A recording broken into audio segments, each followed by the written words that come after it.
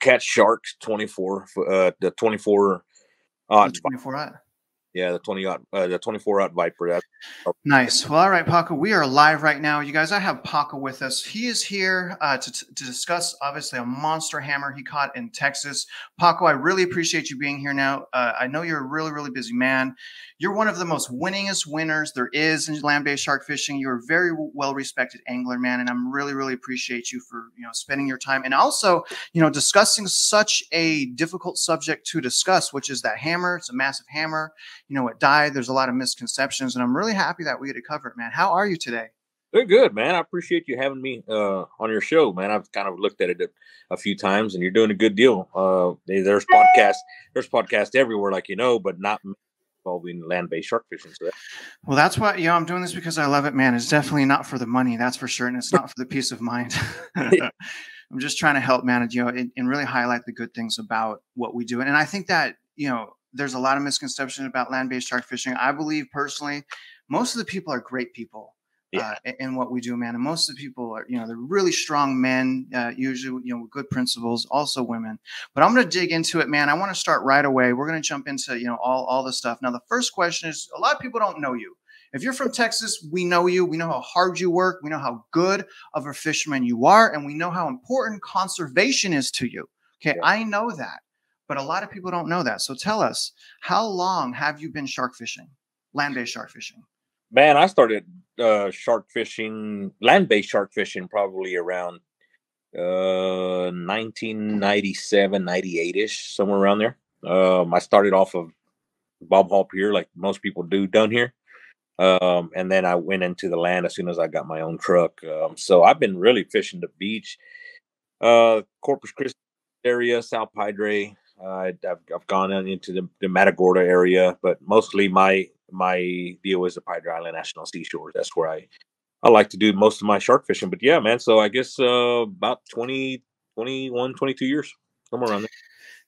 Dude, that is a long time to be land-based shark fishing. I don't, a lot of people don't know the tolls that this the tolls that this sport takes on us, man, how hard it is, how we'll put a lot of effort and money and time into something and sometimes we won't even So catch. if I elaborate on that, exactly what you said. So a lot of people think I've retired. I get messages all the time where people, I see comments, "Hey, man, you retired from shark fishing after the big shark." Well, no, I didn't. But like you just said, man, it puts a toll on your body. Yeah. I'm not the fittest guy in the world, and I've got arthritis and everything else. So it's like, man, my body needed a little bit of a break. So I went ahead and took that break. But man, I'll tell you what, this year I got the itch for it again. So we'll see.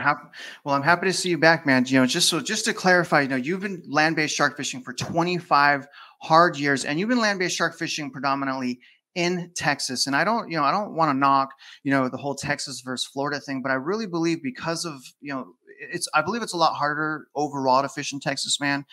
And the reward is less when compared to Florida. So I believe automatically Texas is going to breed more land-based shark fishermen, right? It's harder, it's more challenging, less reward. So if you really want to do it, you really got to push yourself. The advantage that we have, though, is our freedom. I mean, we have so much freedom to do what we do. In other words, we're talking to an expert, and I think you're one of the goats, man. Myself, I don't want to get into a whole goat conversation, but dude, I love the amount of success you have, but I also love how you compose yourself. All right, so. Now, the elephant in the room, Paco, I'm going to bring up the picture right now, okay? Oh, yeah. Now, let's bring this up. Now, first of all, here's the picture, that, everyone knows if you're in land-based shark fishing or if you're on our page, land-based shark fishing on Facebook, you've seen this picture. Paco, tell us about this picture. Obviously, the shark died. Tell us how the picture came to be. Yeah, man. So that picture right there is the picture that went viral. I mean, it went 7 countries, articles, yada yada. Right? So it's also the biggest misconception picture that people see out there.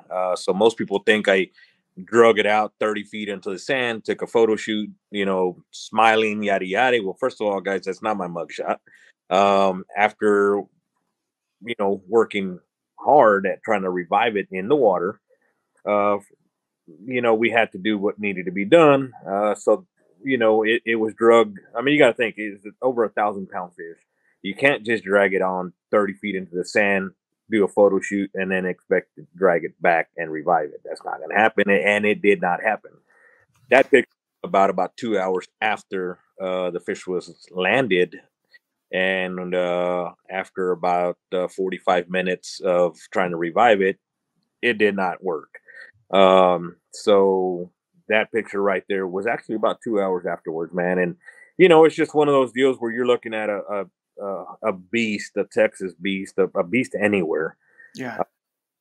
And yeah, man. So I mean, I took the moment to, in case anybody's wondering, tip to tip on that head was 43 inches wide. That's unreal, man. I mean, that thing is, Paco. That thing is huge, man. And I'm glad we cover that immediately. There's a lot of misconception, guys, that Paco did some photo shoot. Why was the shark dragged like that? Now, Paco, you've heard the term "a picture's worth 1,000 words." They haven't seen your picture. Okay, your picture is worth way more than 1,000 words, dude. There's so many people with an opinion. You guys, listen to what this man's saying, and we'll cover it a little bit more, Paco. There was no photo shoot. He landed this fish and immediately tried to revive it. It died. He took a picture with it after it died, drug it up to harvest it to give away the meat so he wouldn't waste it. And the guy's smiling because it's not a mugshot. I mean, these are all things that make sense, Paco. But I think it really, really kind of just highlights the fact that public perspective and perception on what we do is important, and it is powerful. Yeah. Right. So, and I really want to cover that aspect of what you did, which is basically the courage to take accountability for this fish. But, let's talk about it, a couple more things. First, how big was the fish? How big was his hammerhead? It's exactly 14 feet. It was exactly 14 feet? Exactly 14 foot, not an inch over, not an inch under. It was exact. I measured it twice real quick, in the water. I measured it once we had to drag it back on land, or drag it on land, I should say. Yeah, exactly 14 foot. Tim Tomlinson was there. Eddie Outlaw was there. Dude, Brandon there, and everybody was like, "Wow, that is a legit 14-foot fish." So. That is Paco. That is a monster, dude. We hate that it died, but dude, we fish so hard. There's so many fish that die. Everyone's lost everyone that is successful. All of the goats, all these people have lost a fish. The difference is like I said, it's accountability, Paco, and that's why I absolutely love you, man. Let's talk about the gear. What gear did you use? What reel? What reel did you land this on? I'm a big fan of Avid. Down here in our area, we well, I mean, they're everywhere you fish, but it just seems, to my opinion, it seems like I have to take the most of it comes down to stand and all. But it's like 80 wide TRX. Nice. So I mean, you had you had a beautiful reel. What line were you using? What rod? I was using 150 pound. I don't remember what the brand was, but it was 150 pound, and it was with a top shot of about 400 yards of 250 spider wire. Big fan of that, and I used the 250 on top spider wire just to help with the cutoffs. We got the deep bars and all that. Yeah, that kind of it helps with that. And the biggest killer, most people know that the biggest killer for us down here is current and seaweed. Yeah. So you're saying your top shot is 250-pound braid. You're using that because it floats off the sandbars. Is that right? Yeah. It to me it keeps it up elevated, and also once you're in that third bar where they have to come over those. Yeah. I can really put the wood to it and get them over. And what rod were you using? What rod and what leader? Big fan of the 8655 Jawbones that my rod builders, Arturo. Arch Custom Rods, man. I mean, he does a hell of a job on them. So yeah, he does. So basically, I mean, what you're saying is, I mean, you had the gear, you had the gear to land this fish. There's really, I mean, there's not a lot, that you could have done differently. You had a TRX. How much drag were you putting out, do you think? When it first started out, I figured I had around, I was at strike, and I figured I had about 50, 60 pounds on it. It dumped every bit of 400 yards at that. When I realized this wasn't just a hammer. Yeah. Now 4 weeks before this one, I had success. Yeah. It was huge. You Yeah. caught right before this. That's what I remember. Like, dang, Paco caught this huge fish, and then a 14-foot hammer. Like, this guy is a winner. You're Yes. always winning, man. So, I mean, when I did you realized it wasn't just a hammer, I went ahead and went about 3/4. I into figured full? figured it, I had around, when I finally turned them around, I had 80, 90 pounds of drag on them. And you had this in the in the rack, right? Yeah, no, that's another thing that when you're in land-based shark fishing, you got to have thick skin, right? So people will say, "Oh, well, he doesn't harness up, he doesn't fight it." Well, let me explain to you, man. I've had knee surgeries on both knees. Um, Fighting from a harness kills me. Yeah, yeah. I, I wouldn't have been able to last the whole line, the whole time. So, I just went ahead and left it in the holder, and I knew that at that point I can give it more. And that's what.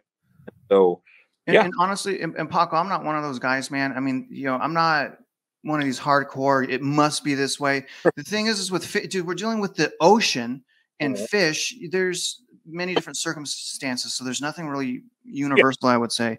So, I mean, but to me, you fighting, and first of all, you did use the harness on that 11, 12-foot hammer you caught right before this. So, my man, Yeah. don't discredit yourself, Paco. We're talking about a 14-foot hammerhead. I don't know. But here's the thing. Would you have even been able to put out 90 pounds of drag in a Uh, harness? So if anything, you fighting it out of the rack allowed you to put more drag on that fish to pull it in faster. Would you agree? 100%. So like the 12-footer, I figured, I went 3/4 drag and brought them in just fine. This one, I went 3/4 drag and it really didn't stop. So I'm thinking, wow, okay, we more here. And it got to the point to where I thought, if I go full drag, I'm going to break something. Just because it just was that. So much, yeah. Yeah. And then how long was the actual fight? So the actual fight was 1 hour and 15 minutes, and that was on a 600-yard drop. And then he dumped every bit of 400 or 500 yards. So I'm thinking 1,000 yards total before I turned him around. So Honestly, man, I know we try to land hammers and big hammers, especially in half hour, under 45 minutes. But the fact that it was a 14-foot hammer, a 600-yard drop, that's a good job, man. well, There, yards. A lot of people say, it's just 600 yards. Yeah, 600 yards in Texas. Yeah, yeah, in Texas, we got several bars to go over, and not to mention our line can be broken at any time. So, just really amazing job. I've seen people that it's taken 2 hours to catch a 6-foot bull shark. All right, so my point is you know exactly what you're doing. You had all of the gear. You did everything you could from the sound of it to land that fish. It didn't make it. So now let's talk about, um, you know, so at what point did you know the fish died? And take us through, how did you, deal with it dying? How did you try to revive the fish? that fish fought hard all the way up to the third bar. That was around an hour, right around an hour. When it got to the third bar, I got it over fairly easy, and at that point, I knew something was not right. So we went ahead and brought it in, and quickly took a measurement. All four of us jumped in, took a quick pick, still in 1.5 feet, 2 feet of water, and got the hook out and started the reviving purpose. I mean, job, and we knew, that she was struggling, um, but she was still moving, and we thought we could revive it. And man, all four of us, 45 minutes trying to hold her into the strong current. I mean, I was holding her from the head. Everybody did what we could. I mean, man, 45 minutes holding 1,000-pound fish in the water, man. That just So Paco, it's fair to say it took an hour, right? mm, It took an hour for that fish to even touch land, so to yeah, speak, because it sounds from, you were dehooking, you were dealing and handling the fish. And I've seen the pictures of this in a 1.5 foot, foot deep of water. Now, Paco, can you explain why you would endanger yourself like that? Is it let me ask you a different question. How heartbreaking was it losing the fish? man. It got to the point to where the guys were like, "Man, we got to call it. I mean, we're done. We're shark crashed everywhere. We're tired." and I was still holding her from the head into the current, trying and just trying, and I finally just accepted the result, and from there it went from cloud nine to just in the sand, man. Dirt, just felt terrible. Just felt, that everything I've worked hard for, everything, all the gear, everything was down the drain. But at that point, brother, I mean, I figured, me and Timmy talked and were like, well, all right, now we got to deal with a 1,000-pound dead fish. Um, so many out there, this, Travis. I guarantee you, half the people that are looking at this have dealt with it. Um, so many people out there would have just cut the jaw out and ran. 100%. And we just decided, well, look, I probably wouldn't eat that fish, but I'm sure there's a lot of people out there that would. And so we decided to go ahead. We drug it as far as we could, which was still in about the weight gut. We could not drag it anymore. So Eddie went ahead and hooked it up, and we drug it out with his truck, just because we couldn't do it by hand. And we got to, trying to harvest the meat, man. And I'm not, I'm not proud of the situation, but I'm Yeah. proud. Yeah.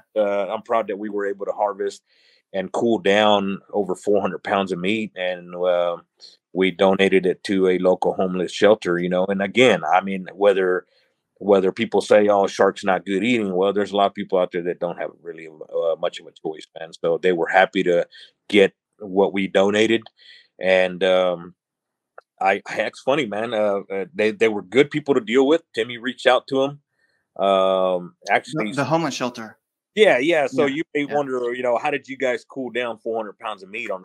Well, man, we loaded down every single ice chest we had. We dumped our bait out, loaded every single ice chest we had, and Timmy actually left the beach to go ice everything down, while we kept handling the carcass.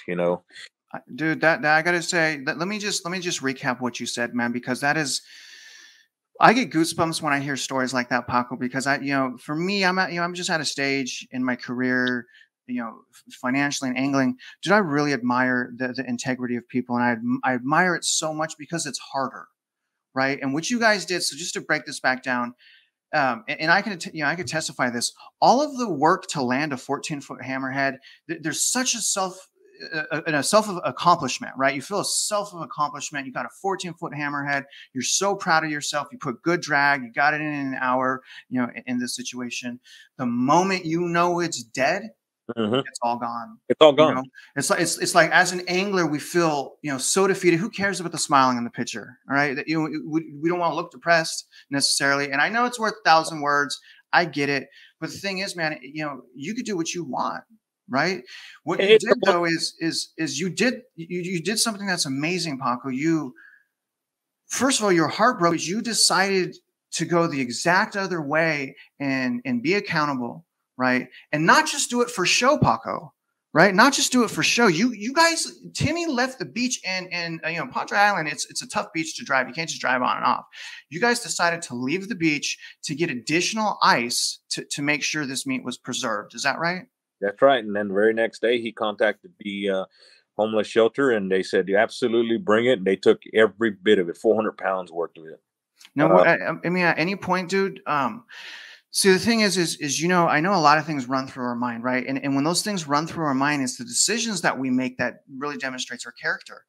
So how much was it running in your mind? The criticism you were going to receive. Well, man, you got to think. I caught it at 2:30 in the afternoon on a Saturday. Oh, and like, down there in Pins, I mean, you can dive, the whole way. So from fighting it, I already had a crowd. Then when it died, and even reviving it and all, or before it died, trying to revive it and all, I mean, there was 50 people standing on land looking at us. So I knew the phones were going and the cameras were rolling, and that's part of what was really affecting my emotions. Was like, Yeah. man, here I am. I know I'm fixing to hit the spotlight with this catch, and for what? I mean, it's dead. You know what I mean? So I've caught hundreds of sharks, man. Tagged hundreds of them. And I've had 3 sharks die on me, and 2 of them were under 6-foot bulls that couldn't pull the weight, and then this one. I So want to point out, Paco, that you knew all of them, right? And the good thing is you can count it on your one hand too. And what that demonstrates is that you actually do care. oh And yeah, we're not knocking people. Harvest animal, right? If it's legal, harvest an animal, eat your meat. This is just how we choose to do it, and that's why I want to bring this up. Let me bring up an article, Paco, because I want to take a look at what happens when someone is not accountable, when someone hides in the shadows, leaves their mess behind for others to clean up. I want to bring that up, and then I want to kind of end, if we can, Paco, on maybe some advice you can give us. Let's bring up this article now. Look at this, man. And this is in Florida. Florida has it bad. In Texas, we have beaches. There's really no hotels. Most of the places, we don't have to deal with this. But someone here, Hammerhead shark washes up dead in St. Lucie County. Look at this. So this is what happens. Massive hammerhead. Someone left this fish. They're probably, rightfully nervous for the criticism, right? yeah. We know the criticism is going to be there. We know it's not easy to face criticism, but it is important because look at what they did. They left this up to other people to clean up.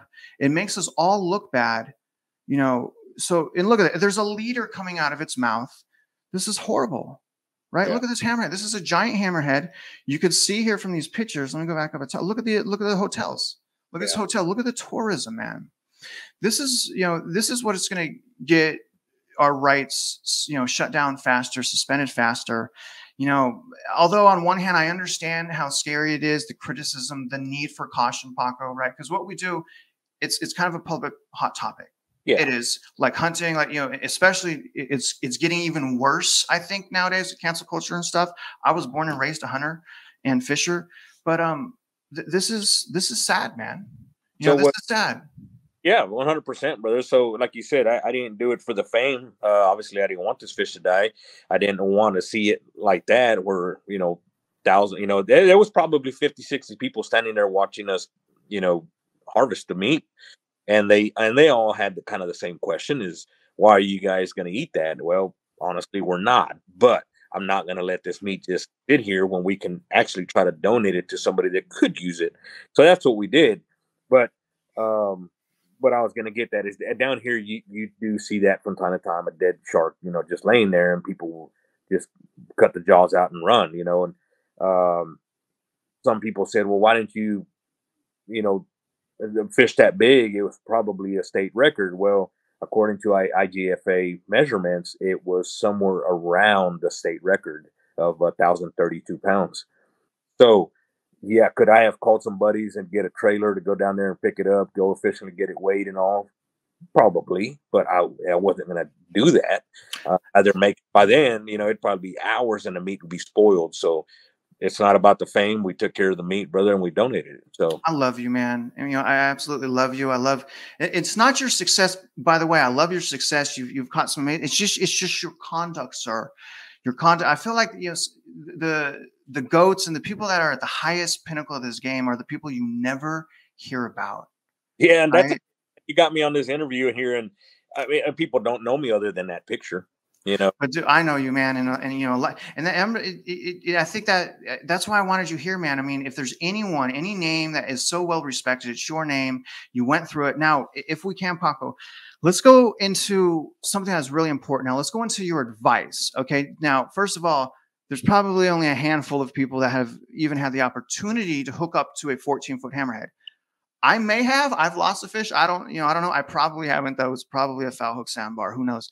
But the thing is, dude, I need you to tell us. I need you to walk us through. Okay, this is hard. This is Texas. This is 600-yard drops.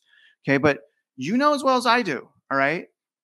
Generally, if you're going to hook a hammer, it's a hammer. Yeah. Right. There's usually nothing that, even if it's a 9-foot hammer, it's a hammer. I've always guessed hammers if it's a hammer. Except for one time, and it was weird. It was an 11-foot hammer too, but it fought like a monster bull. I need to know, what could you have done different? Okay, because I don't hear a lot of things, quite frankly, you could have done different. What could you have done different to land that fish, Paco? The only thing that I wish I would have had, and all my reels do have it now, is I wish I would have gone 200-pound braid all the way. And the only reason I say that was to have been able to put a little bit more drag pressure right off the bat to try to slow it down. Uh, Yes. could that fish have broken 150 pound if I went full drag? Maybe. Um, but I now I don't know that. Um, it's funny, right? You hear people say, "Well, if you knew it was a hammer, you should have cut the line." Yeah, with 600, 700. Dude, that's an automatic death trap. I mean, when I hear that, it's like, do y'all Yeah, know what you're saying? It's like it's the fish is right there by the time okay. yeah, you got a 40-foot leader, you got cable in the hook, Yes. out, you got 600 yards of line, for the turtles and dolphins and everything else to get wrapped up. So no, that's not an option for us. But no, man, I really think I maybe 200-pound braid would have had a little bit more of a advantage. Um, but man, I it was dumping line. I mean, it's hard to say, man. It's 14 foot. Yeah. You I know, know. it was night and day from the 12-footer. I mean, the 12 Yeah. footer, I turned it around and it dumped probably 100 yards of line. I turned it around. But not that 14-footer. Yeah, bro. I mean, I had that 12-footer on the beach in 40 minutes. I mean, and that was also 500-600 yards. I mean, it's night and day. It's night You and day, man. you add that 2 foot and a almost an inch girth to it, and it's totally different, It's a brother. And different fish. yeah, I've talked to a few guys, Oz. I've talked to the other guy from Jetty Rats, and it was over 13 foot as well. Oz has got several 13s, and I think one or two over 14. It's night and day. Once you get over that 13.5 foot mark, I mean, it's just 13 mark. I mean, it's night and day. So yeah, I mean, you can try to backseat driver it from the computer and say you should have done this, you should have done that. But I mean, unless you hook a 14-footer and you don't know you land it, uh, I know. And then not to mention, Paco, the emotions, yeah, right? It's so easy to criticize when you're on a computer looking at pictures, but the emotion that goes along with landing a fish like that, I mean, it's like man versus fish. I mean, it's a lot of adrenaline, So, but I want to cover what advice you gave because I've lived by that and I've heard this advice shared a lot, especially in Florida, East Coast Florida. What Paco said, I thought was really important. He said, number one, even he said he wished 200-pound braid. So I believe you were more confident in going even higher on your drag. yeah, Even though I would argue 80, 90 pounds, I mean, that's up there, dude, So, but the thing that you mentioned that I think is really important, Paco, is the need to break these animals right out the gate, yeah, right? I've been told you got to do it right out the gate. yeah. And a lot of the recommendations that I've heard is not, so when you go, into strike, right? So you go into strike, you start figuring out what's going on. And then when you start going into full, you never go right up 2/3 to full. You slowly go a little bit at a time on full, like a little bit, let it run, a little bit more, let it run, a little bit more, let it run. And then usually, the premise is it breaks their spirit. You can turn them. I've done that on, a 12-foot fish, 11-foot fish, but never on the size that you're dealing with. Well, So I yeah, think, go ahead. I'm at 3/4 drag on the TRX, and I'm at a third spool. I know, dude. Yeah, I mean, and you could only get away with that because you were not harnessed up. You could argue, right? yeah. So, okay, so I think the high drag coming out the gate is important. But tell us also, Paco, like from the how did you donate this food, right? So, if anyone's watching, if this ever happens to you, freaking out, you just lost a hammer, there's everyone around, you got to be accountable. What's the next step to take? Do you call your local food shelters? Do you ask their process? Tell me the next steps. Yeah, man. So where we were, like phone service isn't there. No, So we on the just dunes, way on on the the dunes, man. yeah, Sometimes you again, we're doing, 2:30 in the afternoon. I mean, it's not. It's hard to get even a text out. So I know. so we just decided, look, man. I mean, the best thing we can do is harvest the meat, get it back to land. I mean, back to town, ice it down, and we'll deal with that. Uh, whether our goal was the homeless shelter, which that was the outcome. But if not, we were just going to ask people, hey, we got some shark meat, here you go. I mean, we just did not want to just dump everything in the dune or anything like that. So to reiterate, you took actions first, which again I love, and then ask questions later. Action speaks louder than words. I always tell people this. So that's beautiful, man. So it was just more like preserve the meat, ice the meat. You'll worry about who to donate it later. You found out, but working with the food shelters was pretty easy process for you. Yeah, man, they were great, and we've donated some, deer meat and stuff to them before, but never shark and never 400 pounds of it. So we were almost shocked when they said we will take it all, and I was like, wow, okay. I was expecting them to say we'll take some, but they said we'll take it all, and I thought, all right. So, anyways, I actually reached out to him, man, about 3 or 4 days later. I reached out to him, and the guy said everybody was loving it, and I thought, wow. They were liking the shark meat. That's what he said. He Dude, said, when you're starving, anything tastes good. I'm just saying. You're exactly. That's right. That's what I said. I mean, would we eat it? No, but right, man, right. It need it, and you got the homeless shelter that was making food for hundreds of people, and where they wanted it. They wanted it. I mean, that's what was cool, is that he said we'll take all of it, and I thought, damn. And then Timmy went out there and just, there's a picture out there that's got Timmy, on his truck with ice chest everywhere, and the guys rolling carts out full of meat, and it's like, wow, that's pretty cool. So Timmy's one of the good ones, man. I absolutely love that man. Good dude. He won third on Sharkathon this year. By an inch, dude. Everyone was with all three winners this year was within an inch and a half, right? No, within 3/4 of an inch. Oh my gosh, it was not even, dude. Everyone's like, I should have pulled the tail. I should have. It's like third were separated by a 1/4 inch. That's unbelievable. Unbelievable. This year, man, when he did that, and I lost a good one this year, bro. And I don't know. I just it was a fish. I just lost it. I mean, it was a good. Well, if you fish in Texas, you're going to lose some fish, man. those phrases are brutal. So just, I want to put just one more time, and I'll ask a little closing question, Paco. But you guys, You're looking at a man. You're looking at Paco. This is a man that's very, very well respected. Now, obviously, certain photos, certain catches, the public's not going to do well with. But what you're seeing here is how we should act behind the scenes. Yeah, right? Man.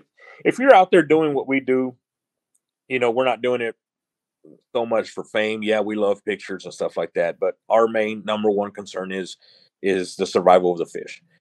We do it for research, that we tag a lot, we do all that. Is it fun? Absolutely. If not, we wouldn't be doing it. But at the same time, like the Heart Research Institute, they love land-based shark fishermen because they have hundreds or thousands of shark. Yeah. Basically, they have thousands of employees that they don't wage on.